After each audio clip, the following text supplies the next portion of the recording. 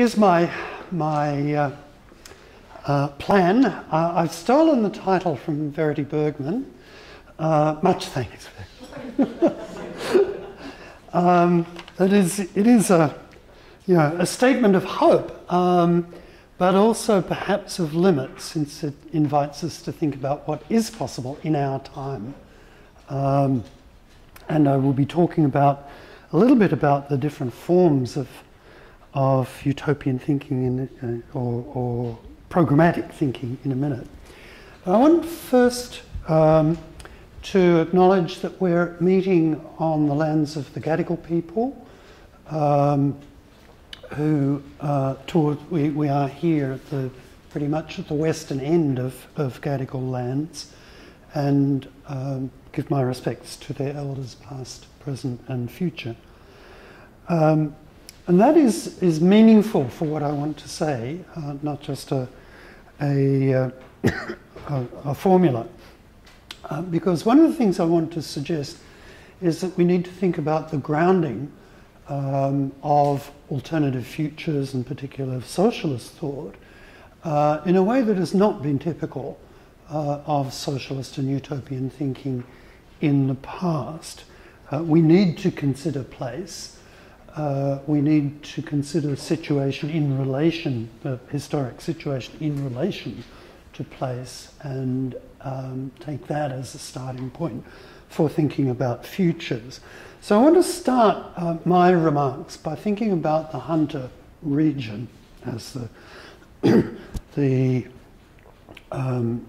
the colonists called it, after one of the military commanders of the initial British invasion, and think about it as country, as place where people live, and as meaningful in social terms. So what we now think of as the Hunter Valley or the Hunter region was for a very long part, for the majority of its history, occupied by the Wannerua people and their neighbours. It was one of the rich settlement areas in eastern Australia, and as I say, was occupied for a very long time and was therefore a site of cultural riches as well as economic. But something happened there which is familiar across colonial Australia, so much for the idea that this was unoccupied land, or that the white settlement of Australia was peaceful. I'm sure I don't need to belabor that point, that this was actually conquered land. And in the conquered space, something very different developed from the indigenous relationship to country.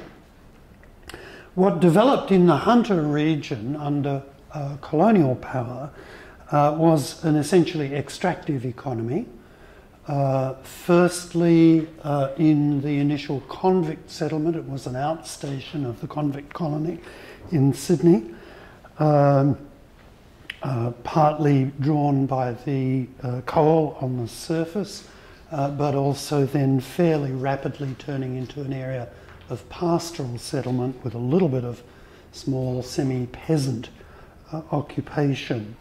But rapidly enough, the Hunter, and especially the Upper Hunter, became part of the big man's frontier that was characteristic of Australian pastoralism, so that the dominant local force in the settler colony there were the squatters, such as the White family, the family that eventually gave rise to Patrick White, centred on their famous station Beltrees. But as that moved up the valley, also the coal deposits in the lower valley were increasingly exploited, so we got a population of miners, and with them, in the later 19th century, one of the centres of industrial militancy and union organising in the Australian colonies, so politically important site as well.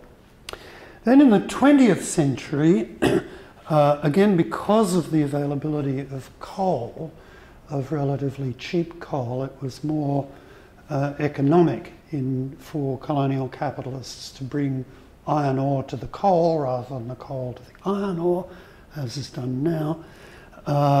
And therefore we got the development of the BHP steelworks in Newcastle, and that became the centre, in fact the centrepiece of a potential economic transformation of the whole Australian colonial area in the aftermath of political independence or quasi-independence in the early 20th century. So Australia, like other parts of the global periphery, moved into an economic development strategy of import replacement industrialisation from the early 20th century through to about the 1970s, and this was the centre of it, the material centre of it. So with this developed an urban working class on the familiar pattern of industrial working classes in other parts of the world. But that didn't last either. From the 1970s on, the development strategy of the Australian state moved in the direction of deregulation, of global south-style neoliberalism, which basically meant a reorientation away from economic autonomy towards closer integration into international markets, and looking for, therefore, a comparative advantage in global markets, which in Australia, as a high-wage colonial settlement, could not follow the direction of a low-wage economy that was followed in places like China and South Asia, but found the key in the old colonial industry of mining and increasingly mechanised export agriculture. So that's become the centre of the Australian economy in the last generation, with the hunter again as a key driver of that, a key centre of that shift, with those results that are familiar to everyone who knows the hunter physically. That's an image of one of the open-cut mines which is being circulated by Lock the Gates, something that I'll invite you to think about again, the social movements that are now characteristic of this kind of society. It's also very interesting that now, if I'm correct that this is still the case, the university is the biggest single employer in the region. So there has been an attempt to develop a service economy, but given the character of the Australian university system, also fitting in within the neoliberal development strategy of comparative advantage, that is, depending for a significant part of its income on the sale of study opportunities to international students at outrageous rates. So that's a very sketchy and imperfect attempt to suggest some of the things we need to take into account if we're thinking of place as a grounding for social and economic transformation in relation to this particular region.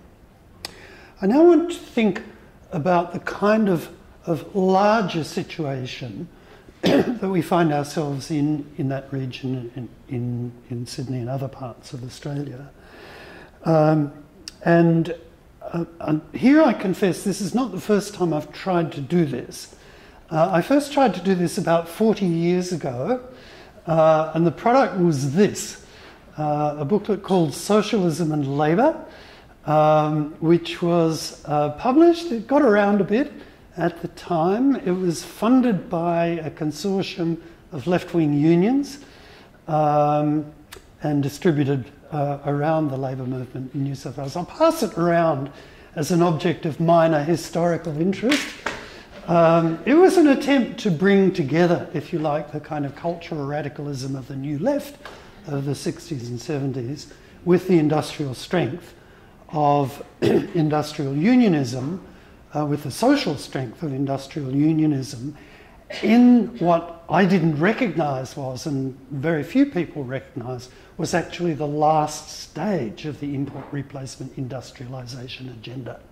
Because that died, that was beginning to die just at that point, and was was then systematically demolished by the Labour government under the influence of Paul Keating and John Stone in the following decade.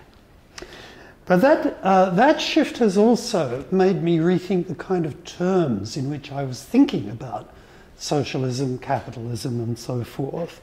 And it seems to me that the demise of what theorists had been calling organised capitalism in the post-war period, with an integration of state planning, powers, corporate capitalism, and relatively integrated union movements, that had given credibility to models of power which were increasingly obsolete. And I now feel that one of our tasks as intellectuals in the current situation is to come up with new understandings of power, the distribution patterns, geometries of power, beyond those that were credible in the days of organised capitalism and the industrial reform agendas in Australia.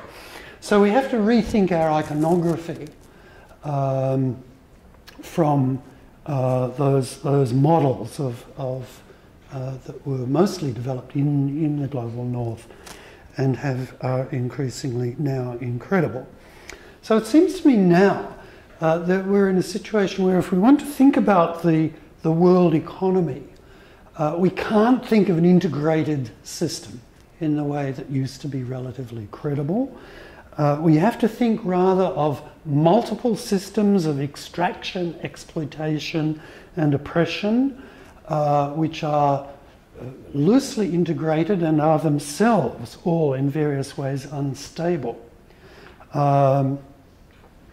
We have to think about power, the centres of power, and surely there are major centres of power and power dynamics going on, very dire ones, as taking their current form as they try to ride the instabilities and uncertain integrations between different systems of exploitation and oppression.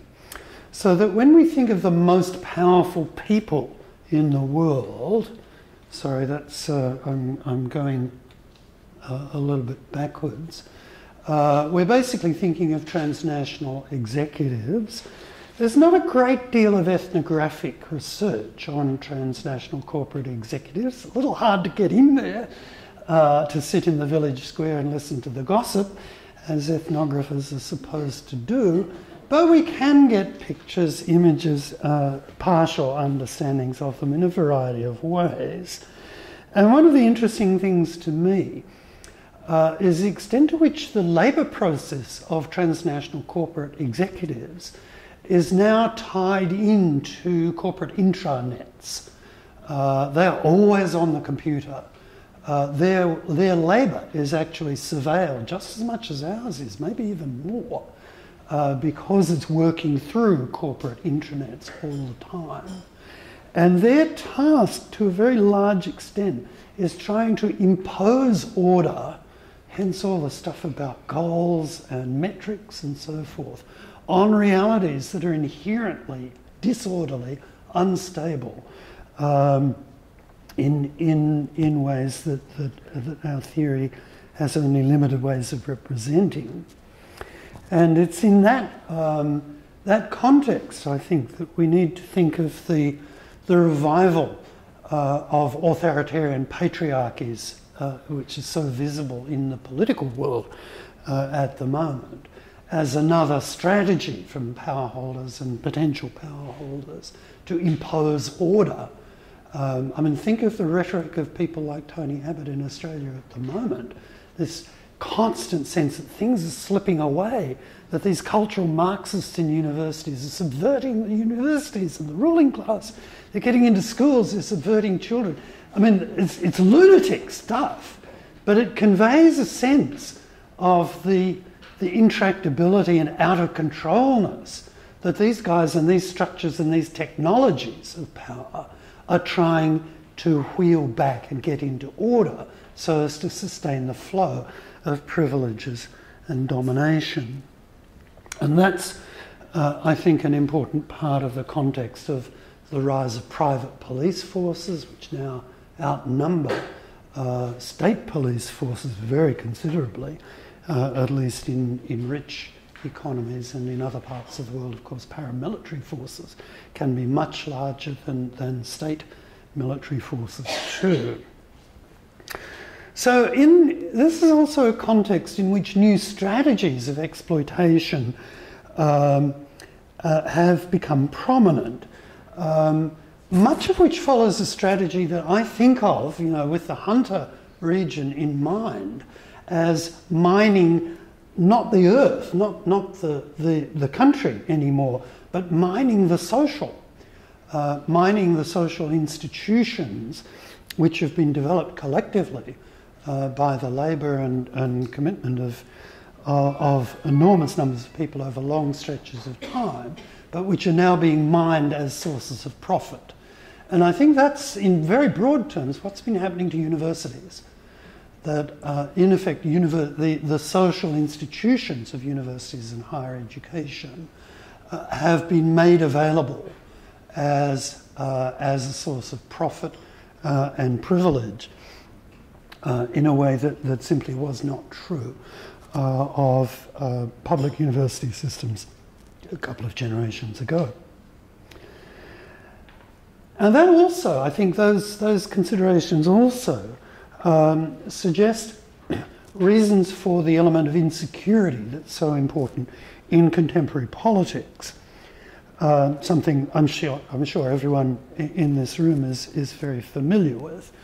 As the holders of power and the managers of corporate institutions mine our social institutions for profit, they reduce the capacity of those institutions to perform services for collective needs, and the insecurity in a variety of ways of large numbers of the population falls.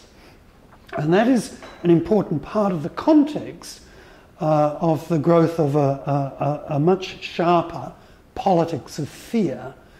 Now, anyone who's studied Australian politics is aware that threat ideas, fear of intrusion, invasion, other races arriving in Australia. This is a long, long tradition going back at least to the 1840s. And when I did my PhD on how Australian children learnt about politics, that was one of the things that leapt out in the 1960s, the pervasiveness of fear schemas in the popular imagination of political issues. But this has recently been intensified, has risen and spread. It's definitely transnational. And again, the responses to this are ones that have been mobilised to quite a large extent by power holders trying to find their own resources and points of stability in a shifting landscape. Hence we get the weird politics of border protection, the revival of a kind of particularly rigid kind of hegemonic masculinity as a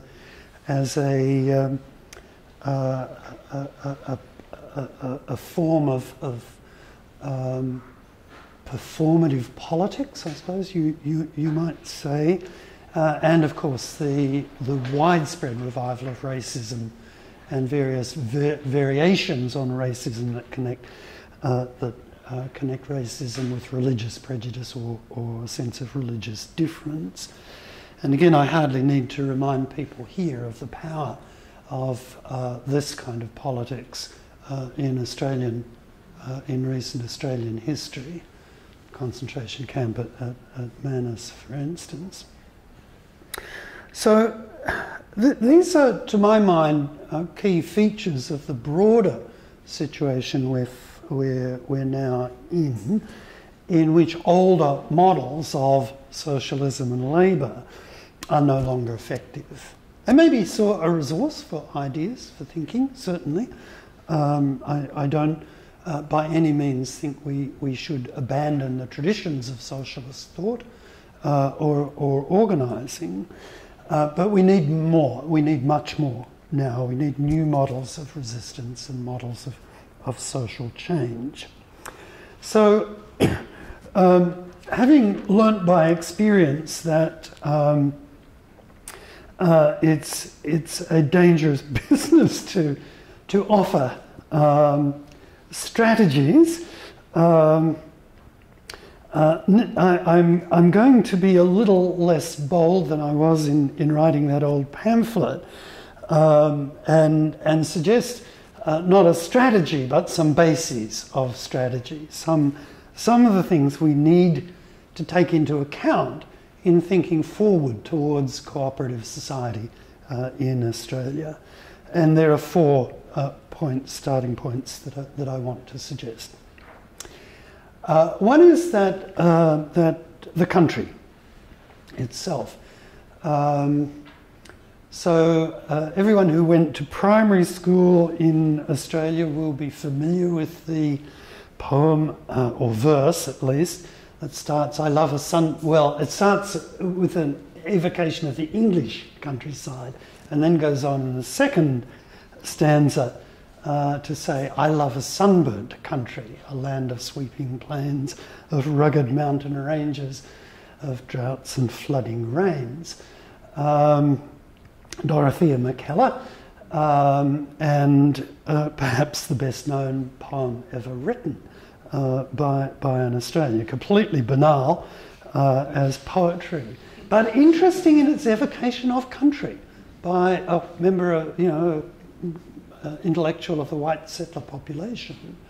There is something going on there, which is interesting. Among other things, it's pointing to the fact of enormous renewable energy sources in Australia in the form of sunshine, which sunburnt the country. Not actually a trivial point, but that implicit relationship to country that's evoked there, I think, is really interesting and suggests there are points in settler colonial country where contact can be made with Indigenous sense of country and with Indigenous knowledge of country and the kinds of responsibility that Indigenous populations had in their relationship with country. So, to my mind, this is where I'm really speculating madly. It's pointing towards a kind of grounded socialism in the quite literal sense, socialism that is related to a particular country, and which may take different forms in different regions, not only of the world, but within the boundaries of the Australian nation state. That's my first thought. The sunburnt country itself is an important resource that we should be thinking about. Secondly, know-how. The know-how of the Australian population in all its diversity, including the old British to the boot heels settler population that I come from. Here's an iconic moment in the life of large numbers of members of that settler colonial population. The Hills hoist used to be quite an icon of identity for Australia. It's gone off a little bit now, but it's probably still recognisable. Do people know the marvellous Hills hoist in the Indigenous collection of the New South Wales Art Gallery? If you don't drop in someday and have a look at it, it's one of the nicest artworks I know. But I want to point out not just the Hills hoist, which is a little bit of local technology, locally appropriate technology for the suburban backyard of the suburban expansion of the 1920s and then the bigger one of the 1940s and 50s, but also what's around it. This is food production. So the quarter-acre block wasn't a trivial idea. The household was a productive unit, like the rural household from which indeed part of the population of the suburbs came. It wasn't self-sustaining at all, but that was food production. You can see it there under the kids. The vegetable garden that was out the back, which my parents always had in whatever house they were living in. They always planted vegetables. And I think many of the generation who grew up in the Depression, as my parents did, would never have lived in a house without starting food production. And fruit trees over on the right, also characteristic. The lemon tree out the back of the house, very characteristic of that. So what I'm pointing to here is a kind of vernacular creativity that is part of social traditions in this country and which can be built on in many ways.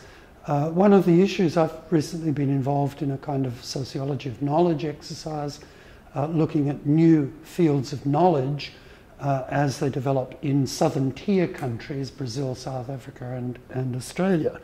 And one of the things we've been impressed by in our research on this is the importance of local configurations of knowledge, not whole epistemes, but local formulations and hybridizations of knowledge are really important in areas like HIV, AIDS, gender studies, or even climate change work.